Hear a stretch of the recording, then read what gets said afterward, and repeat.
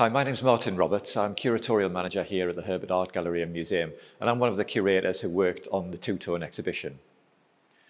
So this exhibition is called Two-Tone Lives and Legacies, and it's really a celebration of the two-tone movement that originated largely in Coventry in the late 1970s.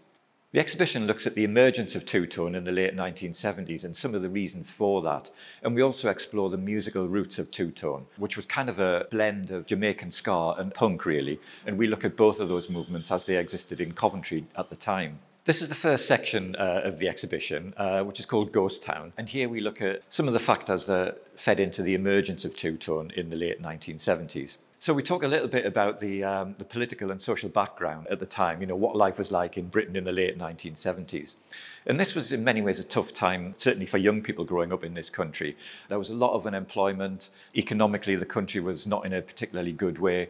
There was a lot of racism around. Organisations like the National Front were very prominent. So there was all that going on in the background. But then we look at the musical roots of two-tone as well. And two-tone was very much a blend of Jamaican ska and punk. And it was kind of the brainchild of Jerry Dammers.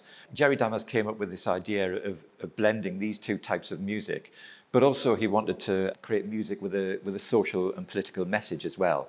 He was very interested in creating music that would bring black and white people together and combat the kind of racism that was so prevalent at the time. So in this section, we look at the music scene in Coventry at that time. We look at some of the bands who were around, some of whom went on to become very well known, like the Specials and the Selector, but some of the bands as well who perhaps didn't make it big in quite the same way that they did.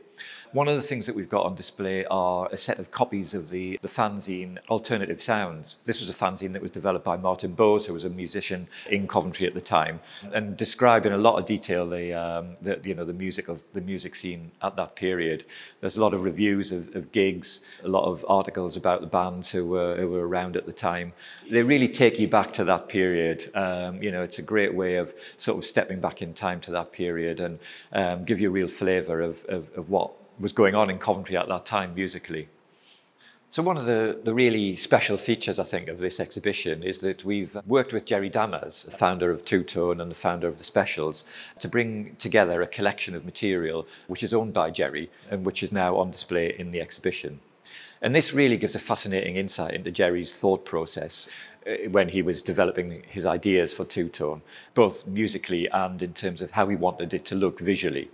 One of the things that we have from Jerry are some early artworks you can see behind me, which go back right to his days as an art student, and you can see some of his ideas starting to develop here. We also have a number of flyers from early gigs that the Specials did, particularly in Coventry, a lot of them when they were still known as the Automatics and they were still sort of finding their way. The collection of items that we have on loan from Jerry contains some really amazing artefacts. We've got, for example, the original handwritten lyrics of Ghost Town, the single that the Specials are probably best known for. We also have some early artwork from Jerry where he's working out his ideas for how he wanted the two-tone record label to look. So it's his very first ideas for the design of the record label, but also the design of the two-tone man, the famous Walt Jabsco figure, which is so well known to two-tone fans around the world. And we also happen to have on display the bowling shirt, which was the origin of the Walt Jabsco name. You can see it on display in the showcase next to me. This was an American bowling shirt owned by Jerry Dammers, and it has the names Walt Jabsco on it. And obviously this became the origin of the name for the two-tone man. Also in this showcase are a couple of suits that were worn by Jerry. The blue suit was worn when the Specials were on tour with The Clash on the On Parole tour in 1978. So at that point they were still working out how they wanted to look and what the style of the band members was going to be. And the other suit, the jacket here, was worn by Jerry Dammers when he was featured on the front cover of the first ever edition of the Face magazine. We have that copy of the Face magazine on display as well. So both of those things are really great artifacts to have and really take us back to that period. So moving on for Jerry Dammers' section, we then look at Two-Tone Records, which celebrates the output from the first single and the formation in 1979 to the last release in early 1986. This first element of it looks at the actual record label itself, from Jerry's founding it to them joining up with Chrysalis, but also the different bands on it. Some of them just released one single, like The Beat and The Madness, before launching off into much bigger careers. And other bands released many singles, of course, the Specials and the Selector.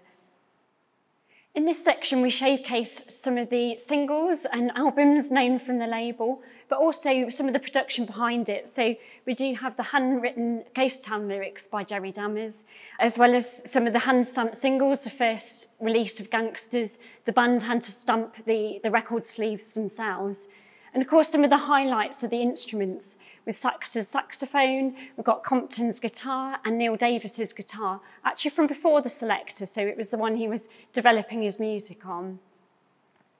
So one of the key elements of Two Tone wasn't just the great music, but also the message behind it. And in this area, we explored just a few of the songs and what caused them to be made and the message behind them. So this section of the exhibition, we also feature 3 photographers, and these are photographers that were there right at the time that knew the bands early on, like John Coles, who was living in Coventry and was almost photographing them from their first rehearsals. So there's a wonderful continuity of what he's photographed. And Chalky Davis was a key collaborator with Jerry Dammers on the look and feel of the first couple of special albums, and we feature 5 of his wonderful photographs.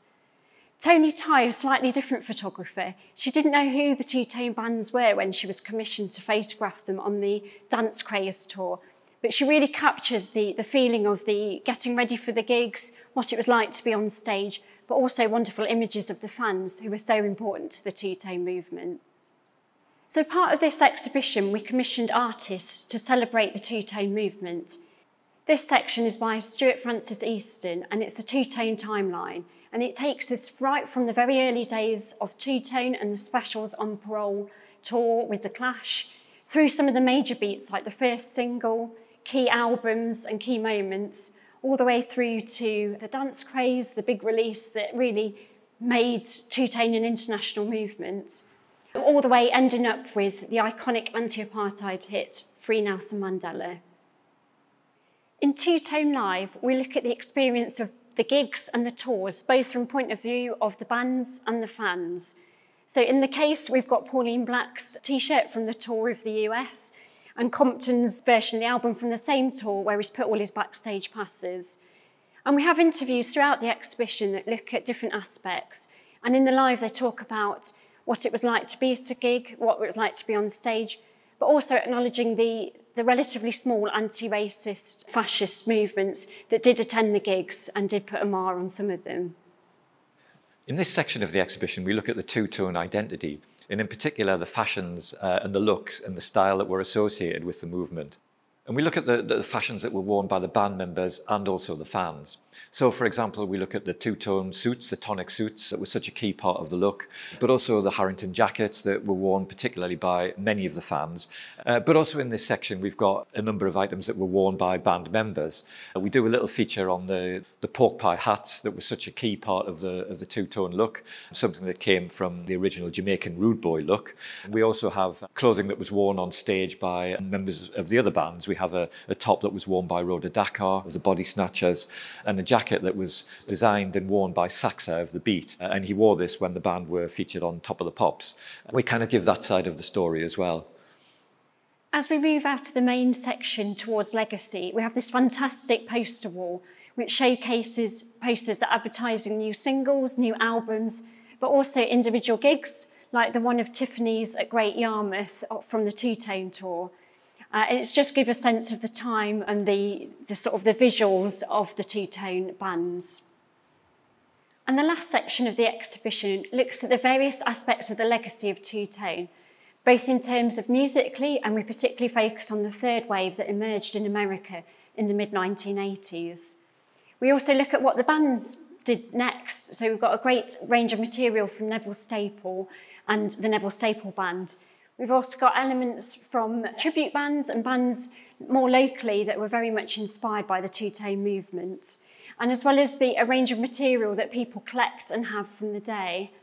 This section, we also feature one of the other artists who looks at the Two Tone connections. That just gives you a small idea of the bands that influenced the Two Tone movement, but also how the Two Tone movement influenced people further on. And lastly, the legacy of the message. And here we really focus on the anti-apartheid work that Jerry Dammers did, both towards the end of two-tone and going forward with the Nelson Mandela concerts, particularly in 1988 and 1990. And there's a whole case of wonderful material to explore there.